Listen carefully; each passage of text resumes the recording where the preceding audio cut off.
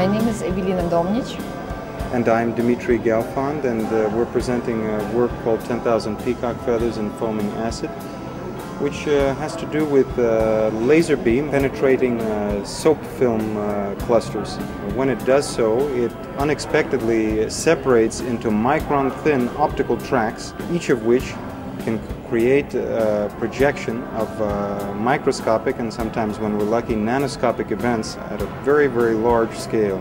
It's quite a wonderful topic for an exhibition, foams and soap film. And one of the things that fascinates us about soap film is that it almost resembles biological life. When you observe the interactions within the soap skin, you cannot help but to make comments about spermatozoa or unicellular organisms.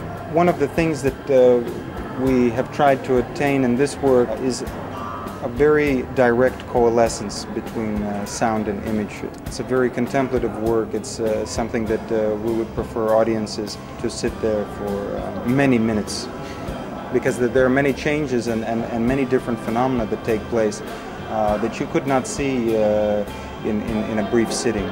Bubble or soap membrane is a wonderful optical device because the spherical shape allows for a lensing effect, but also the thickness of the bubble skin is very close to the visible light wavelengths.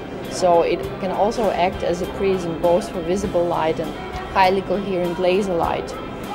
So you also move to a much finer domain of light wave frequencies, and you can observe a lot of puzzling and non-linear light wave behavior in the projection.